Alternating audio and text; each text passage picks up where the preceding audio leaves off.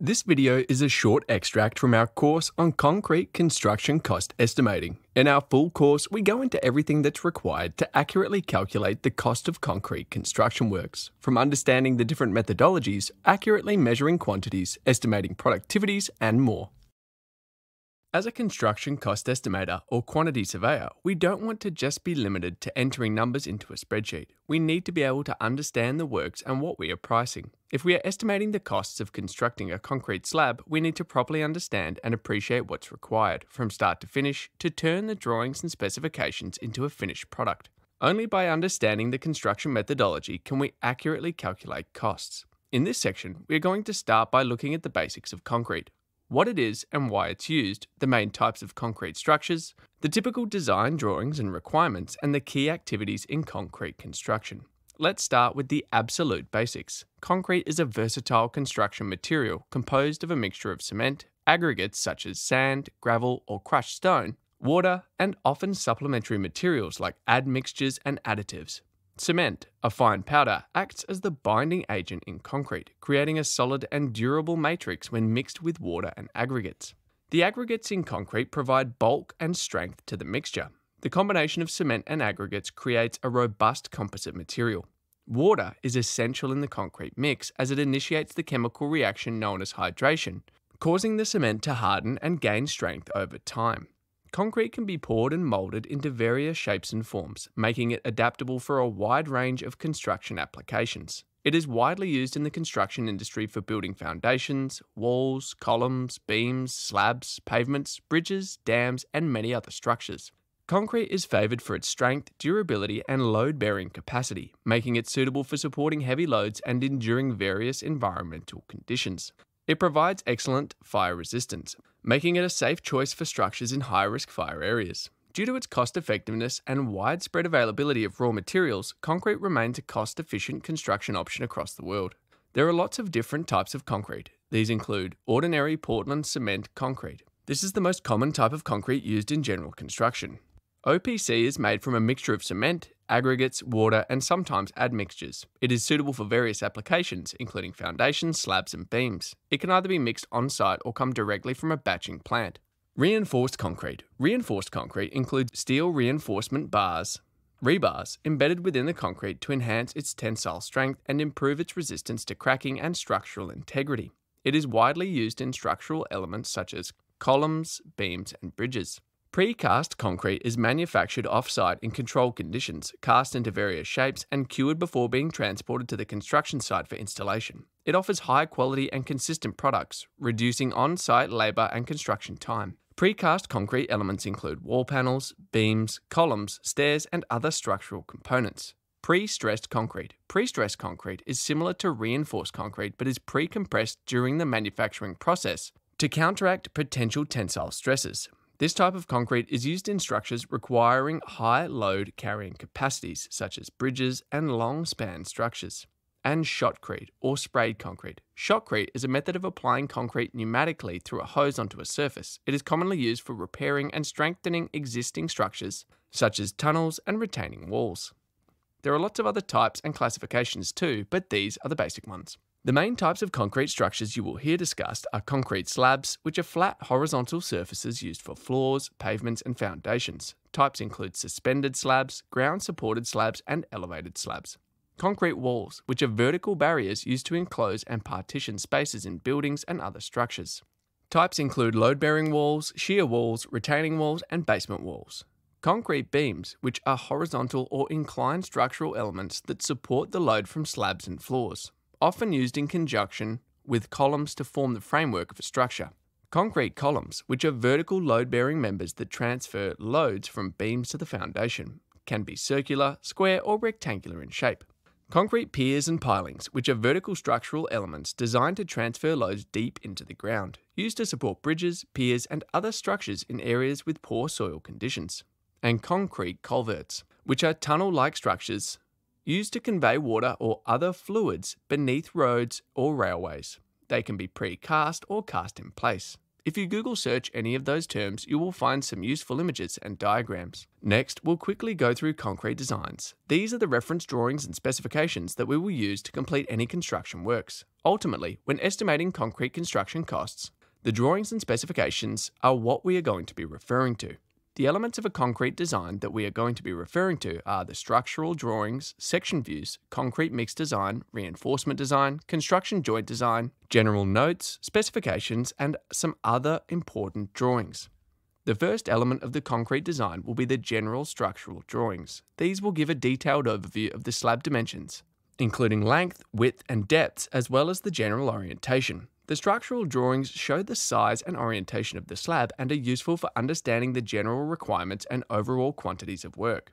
Section views are used to provide further clarification to the general structural drawings. Section views are used when additional details are required that cannot be easily shown in the overall drawings. For example, in the section view shown on screen, detail is shown on how to fix the steel base plates to the ring beam. A concrete mix design is the process of selecting the proportions of the main components of concrete, cement, aggregates, water, and sometimes admixtures to achieve the desired properties for a specific construction project. It is a critical step in concrete production as it determines the strength, durability, workability, and other performance characteristics of the resulting concrete. The concrete mix design aims to create a concrete mix that meets the project's requirements while considering factors such as strength requirements, the desired compressive strength of the concrete, which depends on the type of structure and its load-bearing capacity. Durability. Concrete should resist environmental conditions, chemical attacks, and deterioration over time. Workability. The ease with which concrete can be mixed, placed, compacted, and finished during construction. Permeability. The resistance of concrete to the penetration of water and other substances. Exposure conditions. Consideration of the environmental conditions that concrete will encounter, such as temperature, moisture, and aggressive agents. Aggregate gradation. The distribution of different sizes of aggregates in the mix, affecting concrete's workability and strength, and cement type. Selection of the appropriate cement type based on project requirements. For example, the project specifications may require a compressive strength of 28 MPa, a maximum aggregate size of 20 mm, and mild exposure conditions. This would lead to a mixed design of cement of 400 kg per meter cubed, water of 200 kg per meter cubed, coarse aggregate of 1200 kg per meter cubed, 60% of total volume, fine aggregate of 800 kg per meter cubed, 40% of total volume, and no admixture. A concrete reinforcement design, also known as a reinforcement detailing or reinforcement schedule, provides detailed information about the arrangement, size, and quantity of steel reinforcement to be used in a concrete structure. It is a crucial part of the construction drawings and is prepared by structural engineers to ensure that the concrete elements can withstand the applied loads and maintain structural integrity. The concrete reinforcement design includes the following details. Rebar placement specifies the location and arrangement of reinforcement bars within the concrete element, such as beams, columns, slabs, and walls. Rebar size and spacing specifies the diameter and spacing of the rebars to ensure adequate structural strength and load carrying capacity. Rebar cover indicates the minimum distance between the surface of the concrete and the outermost layers of rebars. This cover protects the reinforcement from corrosion and ensures its bond with concrete. Bending and curving details provides instructions on how to bend or curve the rebars to accommodate the structural shape and design requirements. Lap length specifies the minimum overlapping length required for connecting two rebars to ensure continuous load transfer across the splice. Stirrups and ties specifies the size, spacing, and configuration of stirrups or ties used to prevent shear failure and improve overall structural performance. Reinforcement splices provides details on how the rebars are to be connected at various points to maintain continuity and structural integrity. Reinforcement hooks specifies the angle and dimensions of hooked ends of rebars to enhance anchorage. Special reinforcement details provides details for any special reinforcement requirements, such as in seismic design or specific construction scenarios.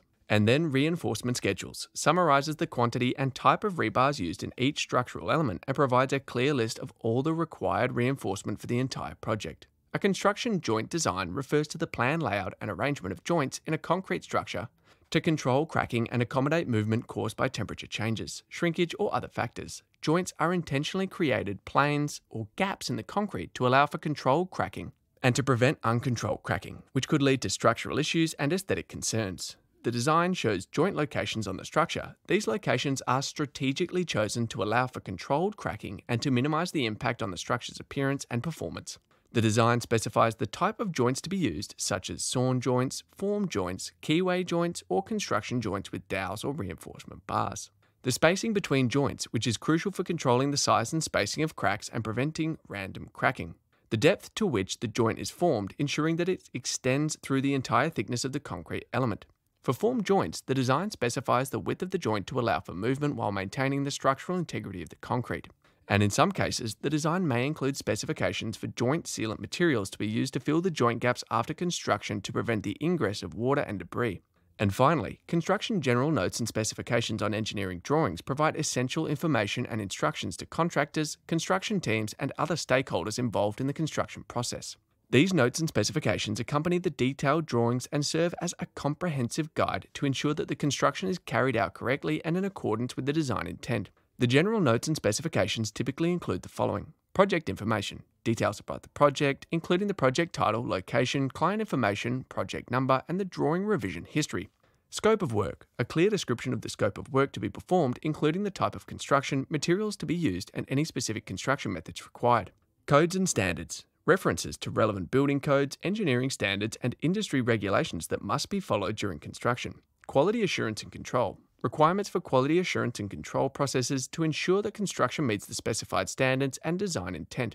Materials, specifications for the types and grades of materials to be used, such as concrete mixes, steel reinforcement, and other construction materials.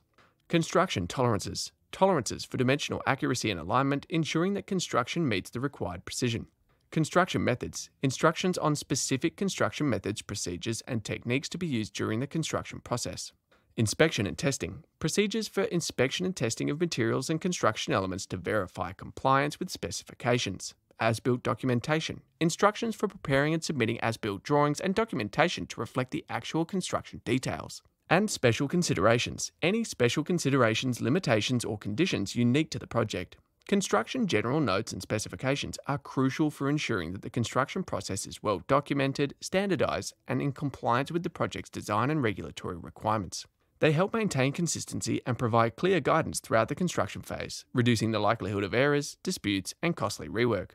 Now we understand what concrete is, why it's used, and the basics of the concrete design documents. Let's begin looking at concrete construction. This is the construction process we'll be calculating the costs of completing. Concrete construction is broken down into 4 steps: pre-works and site preparation, which includes activities like excavation, survey setup, access setup, and any prior activities that are needed to be completed. Preparation for the pour, which is where we erect formwork, the mold in which we pour the concrete and install any steel reinforcement and cast-in items. Then the placement of concrete. And finally, once the concrete is cured, meaning it has dried to reach strength, the post-pour activities like surface treatment, saw cutting, and the removal and stripping of the formwork. These activities are the activities we are going to now review in detail to ensure we properly understand what's involved in concrete construction works.